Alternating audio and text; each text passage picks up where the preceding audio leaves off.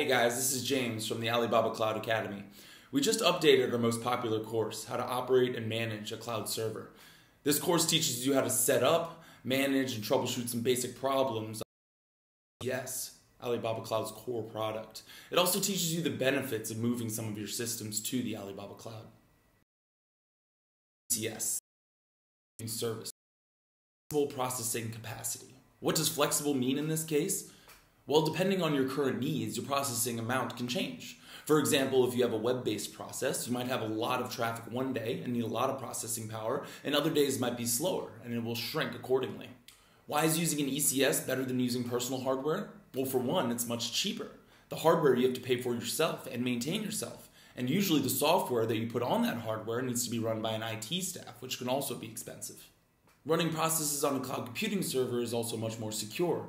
You have nearly 100% data reliability and availability, and Alibaba offers industry-leading security products to protect your data. Running processes on a cloud server is also much more efficient. You can quickly change your settings and parameters, making the product flexible to your needs. Running a cloud server is also much more manageable. There are many automated processes that come built into the ECS, and it can be accessed and adjusted from anywhere.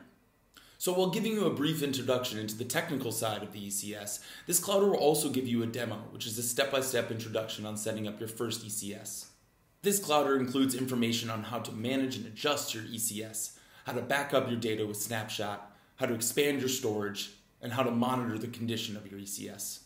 We hope that after learning more about the ECS, our users can understand the potential moving to the cloud can unlock for their business or personal needs. Thanks for watching. See you in the cloud.